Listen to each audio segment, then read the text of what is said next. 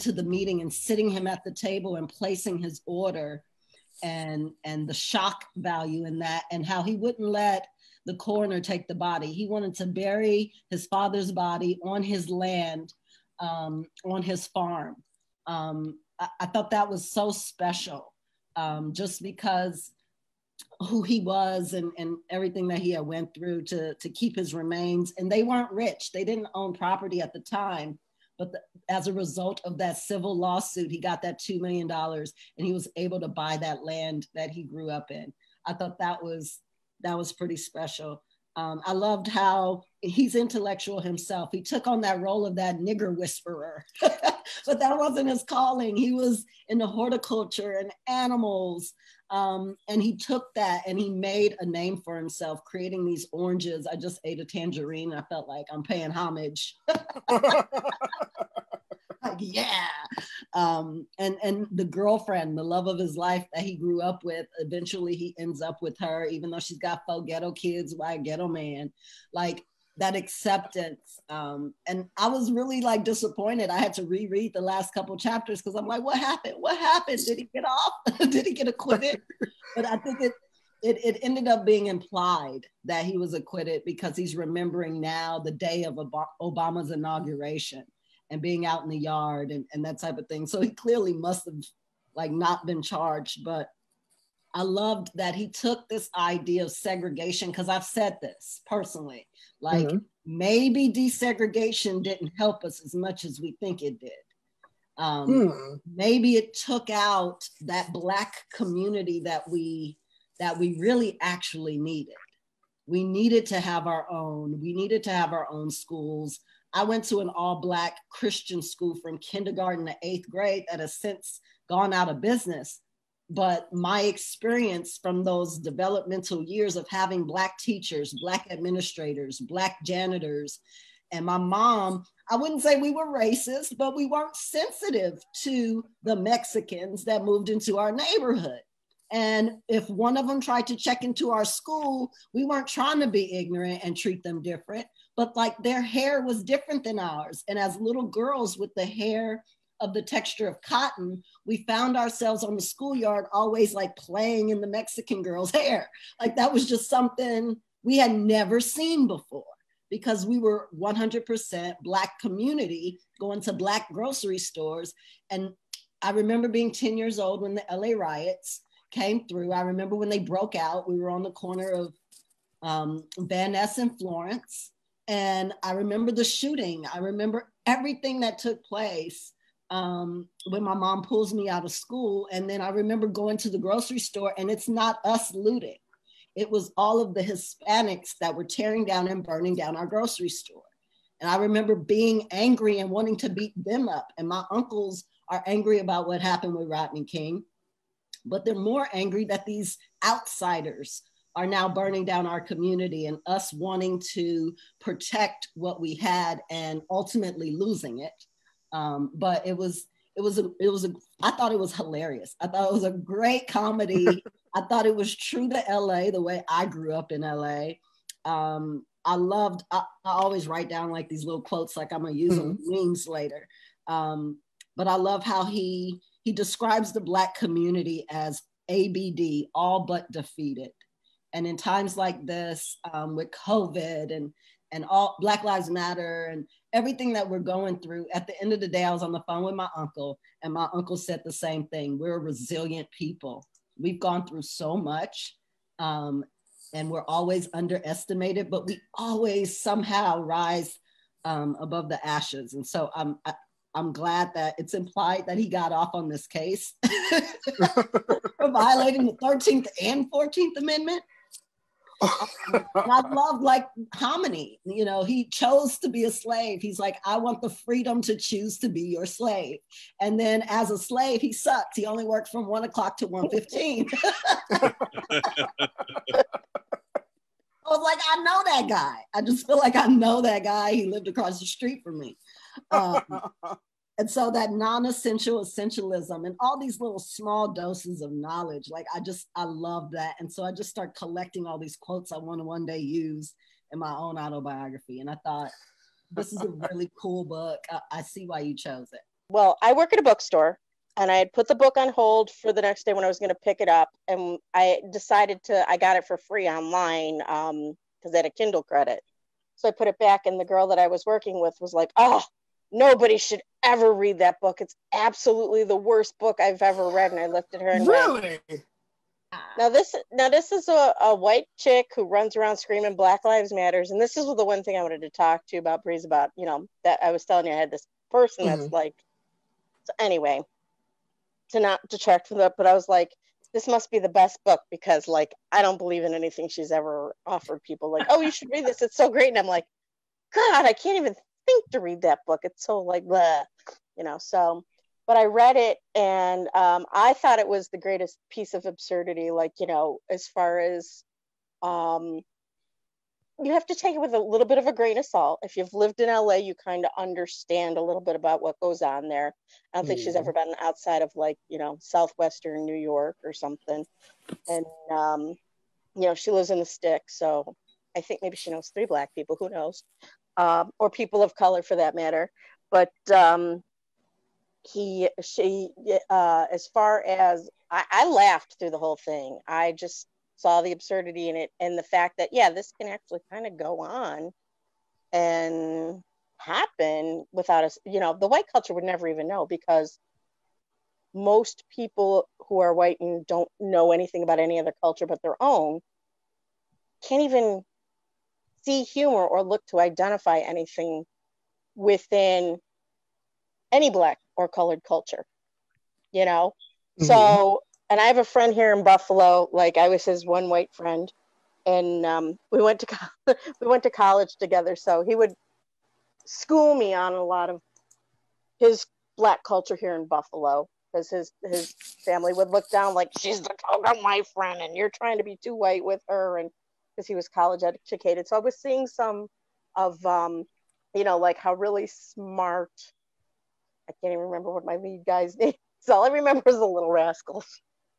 They didn't act. The narrator, they never did. They never gave him a name. Me. Right. Yeah, me. So, I saw bits and pieces, and I often wondered, well, what are they really not saying to his face that they think about him? And some of the language that Paul Beatty had his character use, I was like, this is a really smart, educated guy who can't really come out and say he's a smart, educated guy, because nobody would totally understand. The dumb donuts intellectuals really had me giggling. But the fact that, like, I know where that dumb donuts is all the way here in Buffalo, because I lived in LA for a dozen years, kind of makes me giggle, because I was trying to, like, put places together and really, it's really quite interesting. And it made me want to do an experiment and, like, go put lines on a street. And, it was basically, though, the book was this huge social experiment. Yeah. So I started the book almost as soon as it was announced, because I didn't want to be in that rush state like I was with the other book. Like me right now. I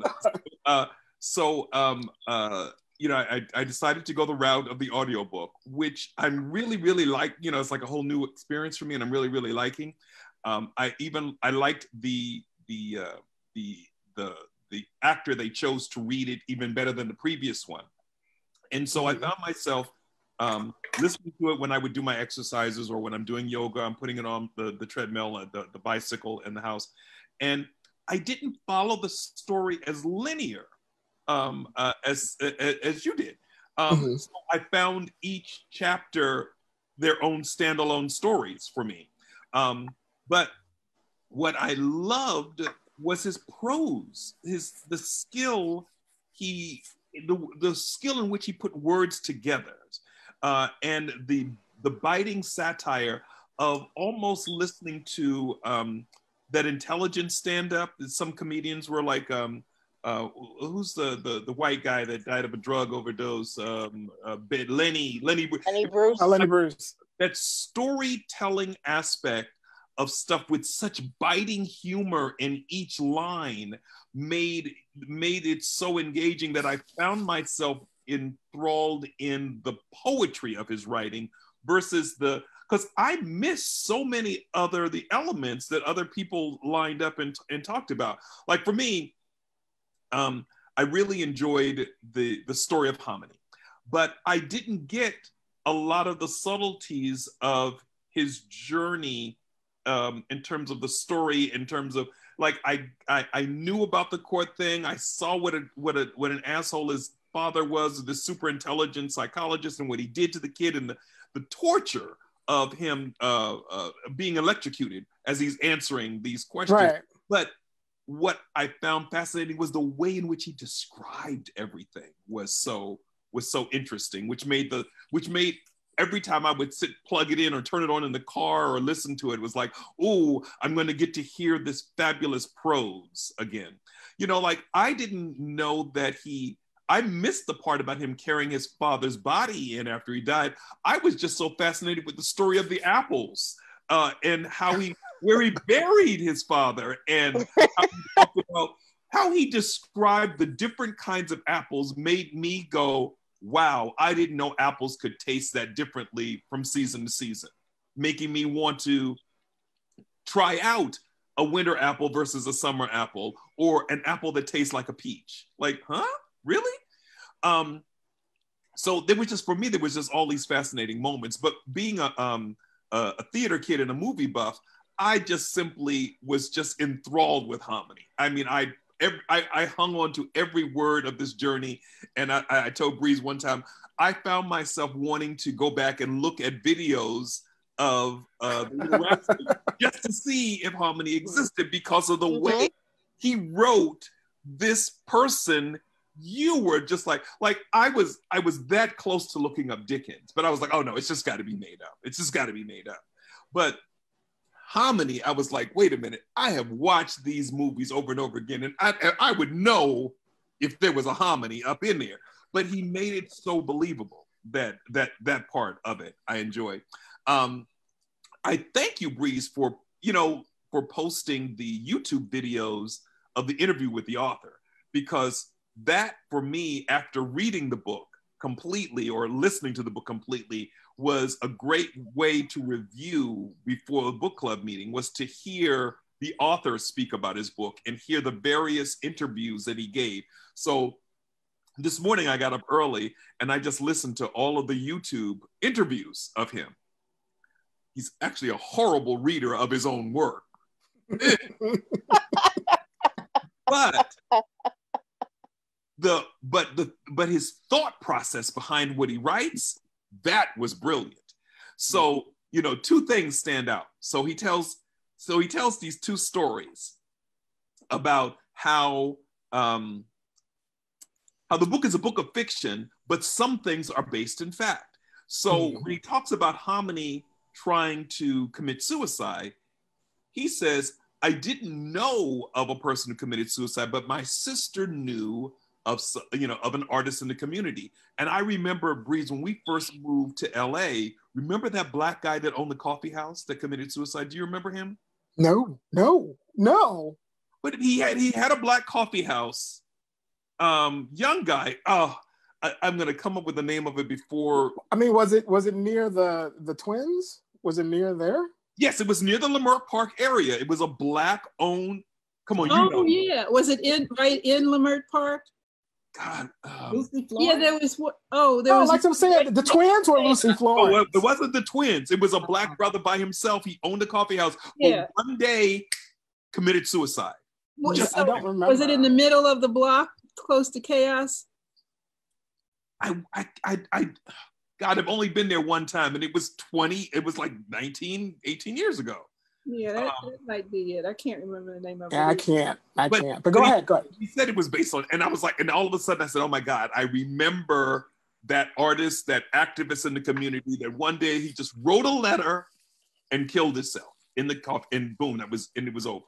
Oh my God. That was just so fascinating for me, because he pulled from real.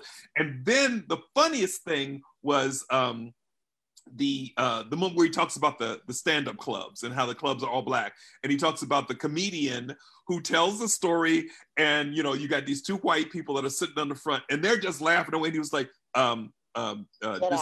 this isn't for you, get out. And he says it's based on a real story, and he says, oh, most people won't even know who the comedian is. and it's the guy from Bebe's Kids. Robin Harris? Robin Harris was the comedian who told the two white people, "This ain't for you, get out." And they thought it was the joke, and they laughed. He says, "Oh, no, no, no, no, no, get the fuck out." Yeah. I loved that moment in the, and I love hearing an author's process in terms of like, the backstory to the moment that you love in the book, to be able to hear that. So just the fact that he uses the city, and for people like us who've only I've been here 20 years, is that, they're just parts of it that you just kind of go, oh, I know exactly where he's talking about. I know this, because he makes these references, but he says, and he talks about the fact that he makes those references because that gives him a place, because he's a map kid. So when you said the thing about being able to draw a line, he very much likes to create this map because he puts his story in a place, but he doesn't worry whether you get it or whether you know where this is. He did that so that he gives his story a context of a sense of realism. So for us from Los Angeles, we're like, oh my God, I know where he's talking about. But there was the woman who was interviewing was from England. She had never been to Los Angeles, but she got a context of the story because he's so intricately laid down this map, which is a great tool for us writers, is to know that you create, whether it's fiction or not, create a map, create a world for your story to live in, and people will follow it whether they know, whether they relate to the places or not, because it gives it a sense of realism. And that was another fascinating part about the book that I enjoyed. Oh, okay. I like the way it's written. I like the way the writer writes, and I like the stories. And I'm embarrassed to say I didn't get past the first chapter. It's okay. It's really. You got more. You got further than other people are now. But I do like it, and I downloaded it. I get my things from the library, so and they're easy to access. But when I was finally able to get it, then it was pretty close to today. But I like the way it's written, and I like this. It's so thick with information. Was the other thing, the names, the phrases, the places, the people, that I'd start reading, and then it would take me off on a different tangent. It would remind me of these other things, and I somehow think that was maybe even intentional, the way the writer did that. So I really want to read it, the rest of it. But this is fascinating what everyone's saying. I think it was there's a woman named Mariposa. Help me out. Thank you. I know Mariposa, I think. Yeah. Mariposa. She got the bus driver. Off. Yeah, the bus driver. She got pissed off when they were talking about, because she got pissed off when they were talking about the way that Black authors describe Black women in books, and always referring to their complexion as some sort of food. Yes, like dark chocolate or ginger, which I found her commentary hilarious and insulting, because I do that all the time. And so it made me think like maybe I need to rethink the way I fucking write. And also it kind of piggybacks off of this question I found. I'm going to read it verbatim from the discussion guides. It says, what do you think of the white woman who utters this? You're a beautiful woman who just happens to be Black, and you're too smart not to know that it isn't race that's the problem, but class. What do you think of her statement, and what do you think the author thinks of it? So I wanted people to just discuss that, and I wanted to start with Jamie. Like, what are your thoughts on it? I agree and I disagree. I think they're two separate issues, and they go together. In the book, I think Marpessa, she ends up going off on this lady, and I would have went off on her too. Because it's the same response I'd have to someone who says all lives matter. And it's just to be ignorant, to believe that color is not going to ever be an issue. It's always going to be an issue. Let's say there's only Black people, like Blacktopia, right? We're going to find a way for the light skin and the dark skin to then fight, and there'll be elitism and whatever. But there is a thing. Classism is a thing. And we do it amongst ourselves. We do it across the races. But I think both exist. Both are a problem. I liked that Marpessa wasn't stupid. She was pretty sharp on her own. Like she was, you know, kind of ghetto, and she clearly had like 4 kids, and she was that LA chick that we all know, one of those LA chicks. But she was smart. She was sharp. She would cuss you out, but she's gonna make you think, and she's not stupid. So I loved that. And yeah, I think the answer is both and neither. All right. Dale, what are your thoughts? You need me to repeat the question?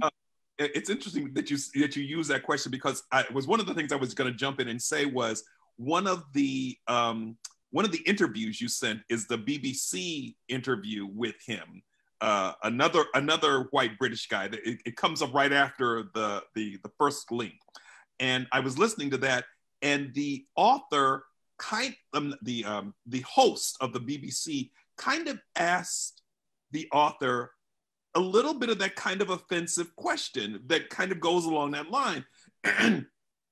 And Paul would respond, well, I hope that I'm a good author, not a Black author. Like, you keep trying to fine tune it down to Black, when basically I want to answer it by saying author. You know, so it's like, don't just call me a beautiful Black woman, just call me a beautiful woman. And so, that's and Paul would subtly correct this man. And he did it like 3 times in the interview. And I'd be like, God damn, I want to smack this bitch so bad. It's like, and then Paul even said very subtly, I don't know if you've read the book, kind of thing. And, because you're asking these questions, like, I'm going to ask you these questions from an intellectual, racial, white man looking over the Black problem kind of issue. And I need you to answer from your perspective as a Black author. And Paul just kept very politely correcting him, like, I'm a writer who's written about an experience, and you get it or you don't get it, but you don't need to make me the speak all for Black people person, which is what I think is important in this writing. It's like, I've taken you to this world and I've given you this story, but don't make me the authority for all Black people. Don't make her the representative of what, or the icon of what all beautiful Black women are supposed to look like, because we have beautiful women, period. Right. That's how I answer the question. Madonna, what are your thoughts on? I'm scared. No. Well, with that question in specific, it's sort of like the different races, the different genders are supposed to play a certain role in society. And there's the stereotypical role that the white Anglo-Saxon looks at and pigeonholes people into, and there's the just plain ignorant role of people going, oh, well, okay, yeah, you're a beautiful lady.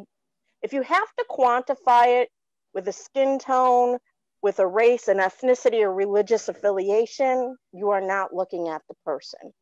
You are looking at the race, the affiliation, whatever, and saying, among all the people I have looked at within that section of society, you're a good looking one. It kind of cheapens it. And like Jamie said, we shouldn't, and everybody has said, actually, we should not have to assign the fact that your skin color makes you better or worse, that, you throwing in Black lady doesn't help. It's like saying that, oh yeah, I know some Black people, so it's okay if I say that kind of thing. It cheapens it to me. It's sort of like almost a defense of your own ignorance, if you have to point out something more than just that they're beautiful. Do I make sense? Yeah, absolutely. And not to piggyback something different, I wanted to actually talk about, to me, I guess for me, the meat of the novel was when he brought in there's 2 things. When the idea of segregation, which I totally forgot about that aspect of the book, that he was sort of put in an effort to like reinstill segregation, which I totally forgot about. And I just want to let it be known that this will not be a theme of the book club, since this is the second book in a row that is sort of pushing segregation. It's not, I don't agree with segregation. I wanted to comment on Jamie's comment about the segregation, because I too grew up in Virginia during segregation, and from elementary school to the 6th grade, I was in an all black school, black, teachers, and there is a pro and con of that, is that the aspect of being able to be entrenched in your culture adds such a wonderful sense of pride. The downside that we learned once we went to integrated schools, like, oh my God, look, we've got new books now. Whereas before we had the old beat up books. So we had access to better resources once we had integration, but we lost some of the great culture that was there, being able to grow up among Black kids, Black teachers, Black administrators, to have a sense of, Black History Week was so much more richer and important to us when we were in an all Black school versus when it got filtered out and watered down by the time we went to integrated schools, even though we had access to more opportunities and, newer books and better buildings. So the pro and cons of it are completely related to. So that part of the segregation that came out in the book was that rich part that I remembered as a kid going to Cavalier Manor Elementary School in the all Black, was that you had such a greater sense of pride, which made him a better nigger whisperer, Well, with that said, if like knowing the background of this story, I don't know if you can answer this, but knowing the background of the story, like if you were in that story, like if you were a resident of Dickens, would you support his efforts for the segregated school, or would you be on Foy's side? I would think that's his name. Would you support it, or would you be against it? I really would support it, because he presents it in such a brilliant, analytical way that you realize that this is going to make this town special in its sense, especially if you do it. If you're a segregationalist and you know how to increase the resources of the community around you, and to be able to make this that what was that town that historically that everybody now is talking about, we're all just learning, was burnt down, was the first Black Wall Street. Rosewood. Right. If we had enough forethought to know that if we make this town the best resources and the best financial, then why do we need to integrate if we've got all we need here and we're raising these brilliant kids and having these wonderful resources? So there's an argument in that kind of leans towards, and how Madonna, I want to apologize in advance, but so many people say, well, look at all the other races. Notice how the Jews or the Asians have been able to create the wealth of their community because they've been able to keep their culture and raise the community up within this. And where have we as Black people been able to do that? Because all we worry about is assimilating and going in integration. But when you have instances like Rosewood, where it's like, no, we're not worried about all of that, we're just going to raise up from the inside, you see that all we're doing is taking the same model that other races have done by completely making it all about their race to increase the wealth and increase the prosperity of the people that are involved. So to answer your question, yes, I would have been down for that cause. Okay. And interesting. I have to form an opinion, because I'm all over the place. So while I'm forming an opinion, I'm gonna bring it over to Jamie. If you lived in Dickens, would you be on the narrator's side, or would you be on? His name is Foy. Am I correct? Yeah, Foy. Okay. Would you be down for the Foy, or would you be down for the narrator? Like, would you support the segregationist aspect of it? Oh, absolutely. Yeah. That's my girl. I'm a girl. Right. Like, no, Foy, go away.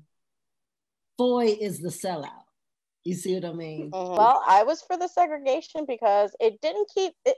Pretty much the best part for me was that the shop owners had the choice of Blacks, Mexicans, and Asians only, or no whites. So they segregated against the whites and not everybody else, which I thought was amusing, and that would be like a really good social experiment of the day, because you want to see people freak out about not being able to go wherever they want to go. It's the white people that's the white privilege. We can go anywhere. And I thought that was an interesting part of the segregation, to leave the whites out only and let everybody else mingle, come in, use the restaurants. I don't know, it would be, if it bettered the culture of Dickens and, motivated the people, then like with Dale, I agree, you hang on to your culture and you bring people up within. And if that's what it's going to take, then go for it. And I also think Foy was the bigger of the sellouts, because he was one of those little rascals in the end anyway. That part. Yeah. I've really got to think about it. Because I got to think about it because I'm a hippie. I'm a hippie, and so I'm always about integration. This, I don't know. I'm so afraid of sounding like Foy, but I guess I'm for passive aggressive segregation. If that makes Define that for us, please. Yeah, I'm confused. Say for example, you have a community like Dickens that I think they said it was predominantly Black and brown, and so if the educational system and the social system is all if it's already, if the culture and the texture and the way the city makeup is already made up of people of culture, I would say just go in that direction. I would not necessarily get on board of campaigns that promote separation. If that makes sense. Like if all the schools already filled with Black and brown people, if the employment is a majority of Black and brown people, go with that. Let's continue that. Let's continue that culture. Let's continue that. Let's investigate who we are. I'm not exactly sure if I would promote a campaign that would be like, no white people, no Asians, no. I would rather just sort of keep going on in that direction and not promote the segregation aspect of it. Passively not argue against it, but just quietly go with it. Passive aggressive segregation. That's what I mean. It feels very odd and off to have no whites, no Asians, whatever, no Russians on a restaurant. It does not sit well with me. But if you already have a restaurant that's already catering to brown and Black people, just keep on catering to brown and Black people, and then promote the dishes that are specifically about the culture. Go, I guess, lead with that positivity and not necessarily promote the segregation part. But that goes back to, if you look at other communities like the Asian community or the Jewish community, it's like they still have their culture. They ain't telling you can't come in. They're just still raising above. So if you want to call it a passive aggressive way of being segregationist, they're still being segregationists. They ain't saying you can't come in, but they certainly are bringing their own people up. I wonder, which is the thing, I wonder if, say for example, I used to go to a Weight Watchers meeting in a prominent Jewish part of Los Angeles, which, because I am a little dense, I did not realize it was a Jewish part of the community. I just thought it was very weird that everybody's wearing hats all the time. But I do know that the Jewish community is they're very tight knit, and they're very proud of who they are. And I guess for me personally, I applaud their efforts. I applaud their idea of keeping their culture strong. Like, I don't see anything wrong with it. And which, like what you were saying, Dale, like, I don't see anything wrong with Black people doing the same thing of let's promote who we are. Let's promote who we are and what our culture is. And I do know, and it's just from my experience, that which is why I brought up the Weight Watchers meeting, and being in this very predominant Jewish community, there was an overall energy of, without anything being said, but the energy was so strong of, this space was meant for us. You know, like, not necessarily no Blacks, no whoever, but it was the energy of like, this is specifically made for us. And so I get the idea of cultures and races reaffirming who they are and creating safe spaces for themselves and saying, this is for us. I don't know if that is necessarily segregation. I think it is. I think it's a healthy form of segregation. Thank you. Okay. And it's necessary because we risk so often getting lost. For example, I love that he rode around on a horse. And in LA, we know the Watermelon Man. If you grew up here, you know about that Watermelon Man in the watermelon truck. And he's selling watermelons walking around on a horse. Well, a lot of people don't know Eazy-E from Compton was a Black cowboy, and they still to this day ride around horses in Compton. Like, protecting those little pieces of us. There used to be the Black Rodeo. That's when I met Eazy. We would take field trips there. It's gone now. Like, we don't get that. We lose everything by trying to include everybody else all the time. Even when I get my hair braided, I'm mad they call cornrows now boxer braids. No, cornrows. Like, don't take ours and make it something else. It's ours. The Kardashians had a lot to do with that mess. And Ronda Rousey and all others. So I get frustrated every day in my day life. And then understanding what I loved was, and I've been thinking about this with all the defund the police and all of that. Change happens when all the community stakeholders come together. And when you look at this dumb intellectuals, and I love Kang Cuz. Everybody knows Kang Cuz. And the fact that he still goes to those meetings, he's still out there banging and doing what gang members do, but he recognizes his place at the table. And these people, when I was growing up, the rolling 60s gangster crip hood OGs had more pull on us than the police. They protected us better than the police. And so they are a community stakeholder, along with the pastor of the Black church. It's everybody's stake at the table that makes a community stronger. And so it sounds absurd and non-traditional and dysfunctional, but it's ours. And so that part, I think it's healthy segregation. And that's how you really build a community, is everyone making those decisions that we're going to do better and we're going to build this and we're going to meet every week at a donut shop and discuss what needs to happen. Yeah. So I want to go back to the other question I mentioned, and since we're on Jamie, how did you feel about his inclusion of slavery, of making Hominy a slave to the narrator? Just what are your thoughts on it? Did you think it was funny? Did you think it was needed? Just what are your thoughts on it? I think, and it was voluntary, right? So it was voluntary. It was completely voluntary. Like, now I wrote you a letter making you free. You are a free man as of this date. And I thought it was great towards the end, after he finally gets these Little Rascal videos. And I didn't think dude had them. I thought like maybe he was mistaken and he was just senile, but after he finally watches these lost tapes and people are crying like, I can't believe you went through that. These gang members are crying because they're with him and they watched these tapes growing up. He finally quit. He said, I quit being a slave. I think that showed something. That was a powerful. Yeah. That was so powerful. And maybe he was a slave to the entertainment industry, which a lot of us are, right? But I thought He had to be, and the fact that he was a slave that didn't work, I thought was hilarious. I don't do that.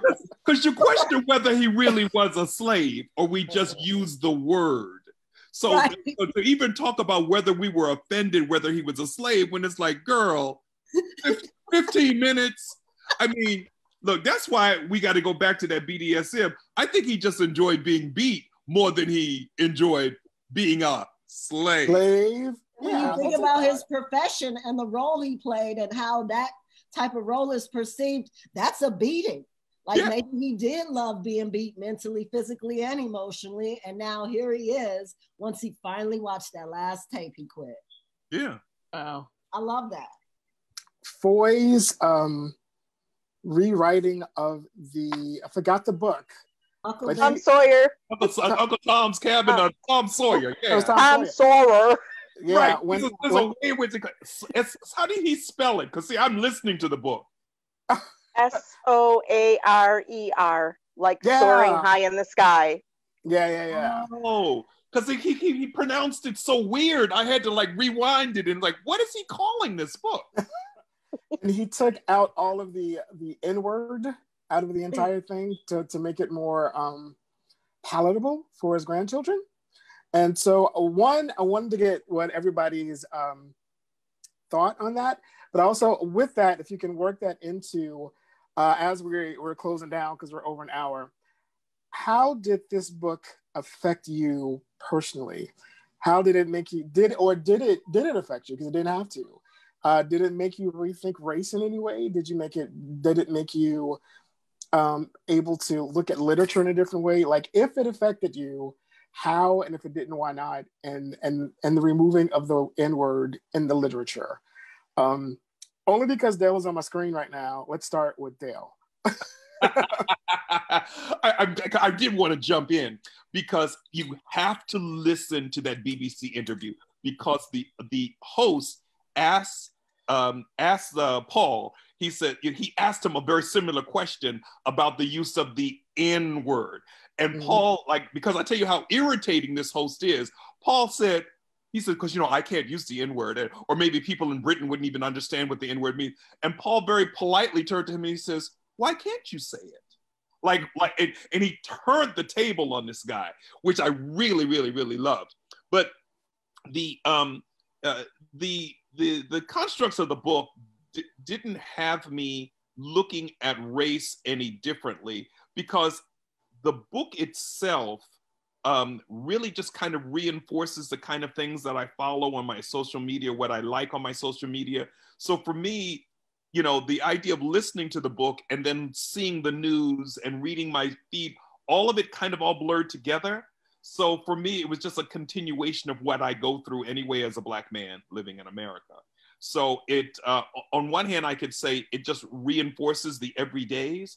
So a lot of it even wasn't as ridiculous as it seems if you took the book and just said, oh, there's just some really ridiculous satire. When you read my feed, you say, well, there's a lot of ridiculous satire that's actually happening in the world right now.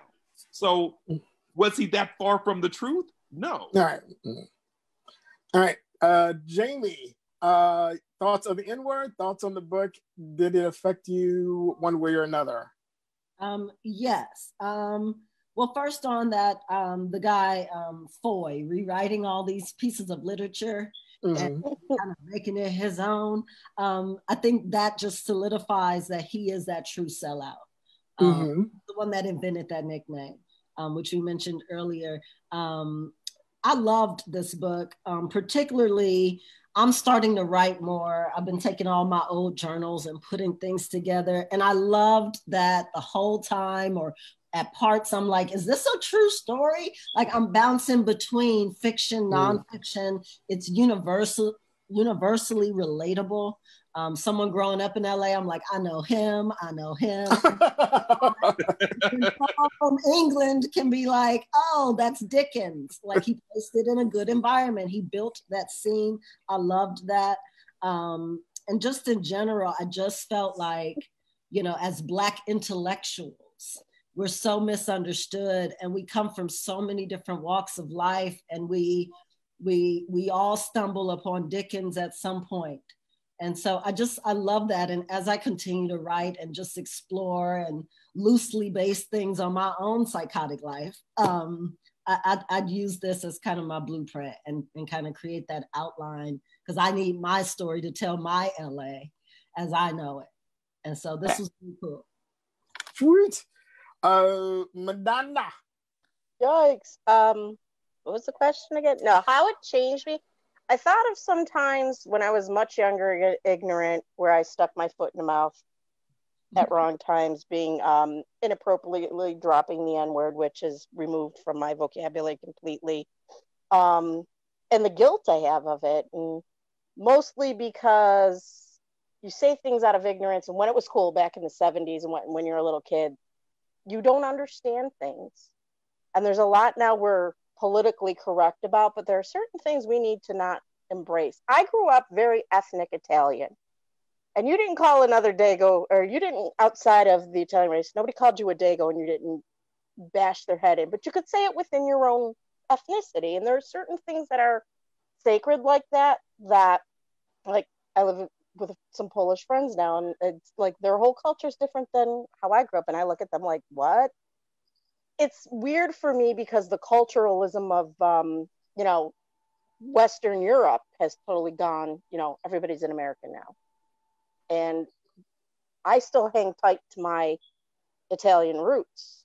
And so I look at it from that standpoint of the Black culture, the brown culture, other cultures, not white Anglo-Saxon, let's just say, that they have to hold on to their roots because they often get squashed down or appropriated, and that's not fair.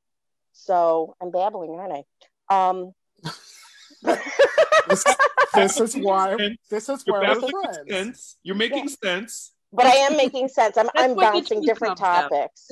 I'm bouncing different topics, right? But also looking at the language he uses in my own writing, it did inspire me to write more, and I did want to write a story about my own mental health.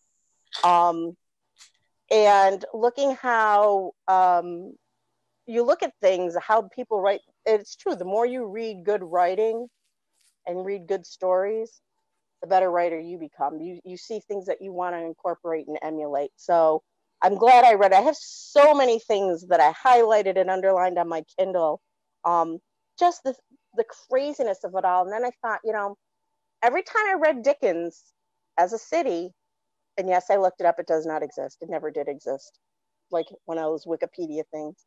I kept thinking of Charles Dickens and Bleak House and how downtrodden London was at the time he was writing, and how almost downtrodden everybody wanted to remain to some extent in Dickens / Los Angeles / wherever it was, There's just so many nuggets in it that in an hour and a half we could never get to it. But I do know a bus driver just like Marpessa who would have taken it into the beach. I had a lot of fun with that. But there's something in here about trying to color. It was, I can't tell you what page because it's like 3 hours and 14 minutes left in the book according to Kindle. But somebody's best-selling memoir, the guy from Detroit with a crazy white mother who didn't want her biracial children to be traumatized by the word Black, and it's called The Color of Burnt Toast. He did this so often, it just so many things. It all came back to food again. Surprise. But there's just so much. I can't even go on because I'm blathering, because there's just so much to unpack from this that you can't do it in one sitting. But I'm glad I read it. I'm slightly changed because now I go into the store and we have like all those classics, Tom Sawyer and that, when I walk in, right as you walk in, and I'm looking for Tom Sawyer and Uncle Tom's Condo and laughing because I'm looking at the classics, laughing because all I can think of Foy's rewriting of them. So there, stopping there. I just want to back it up. Jamie, did you say that it actually was the Dickens, that there was a community? Richmond Farms, which is in Compton, like just south of the Compton airport. A lot of people don't know that airport. There's an airport in Compton? Exactly. Oh my God. That I know. It's not a real, it's like a township, but it's not a city, right? Right, and exactly. It's like a neighborhood. It's in like Ladera Heights or Okay. Oh, okay. I gotcha. Richmond Farms is not a place. Like Lamert Park, that's not a city. That's LA No, it's 901. a Yeah. yeah, like Right. little. I keep thinking little Ethiopia, little Somalia. Right. You know, because those are specifically, I want to say refugee named Or areas where, town. That's not a yeah, city. yeah, Yeah. it's those are little suburbs between, you know, the city. So I'm figuring Dickens probably in there somewhere. We just got overcome by somewhere. That would be that. I know some of you guys took notes on the book, so if you have anything additional you wanted to say, like Madonna, did you have anything additional you want to say about the book? Because I know Not you at this took time. notes on it and stuff. Or anybody. I just wanted to Things open pop it in up. my head. Like Jamie or about to call Dale Donald. One of you two have to change your names. Just call me D. Just call me D. Like Dale, do you have anything additional just to like thumbs up, thumbs down? Would you recommend Oh, it? definitely a thumbs up. But I really wish we had another Oprah hour just to discuss the whole idea of a person wanting to be spanked, wanting to be. We only touched on that, but that's a whole level that you and I know just being in the leather community about people making choices to want to be spanked or punished. So is that really slavery, or is that just a different way of saying I need to release or I need to have some kind of control issue? Because the person becoming spanked isn't really a slave. They're making this choice to be punished for something. So I just wish we would have had more time to talk about that part. I know. Well, we can still continue this conversation after I cut this off, but I do wanted to just interject really, really quickly. It's a combination. Maybe lost us on that. But just really quickly, because it's funny, because I just took a BDSM test just yesterday. Now that you mention it, just for shits and giggles, and just a lot of the questions. It's a really long questionnaire, and they were just sort of trying to assimilate like what on the spectrum of BDSM, where do you fall, and FYI, I'm directly in the middle, which I thought was funny because I'm a Libra. But a lot of the questions were really geared towards, and I've talked to people who I've talked to owners, and I've talked to slaves, and I've talked to actually of all ethnicities. And there's a woman by the name of Melina Williams Haas, if you guys are interested, who I'm a really big fan of, and she knocks me off my seat. She is actually a very, very proud slave of this white German musician. Feel free to look her up. But she's smart as a whip.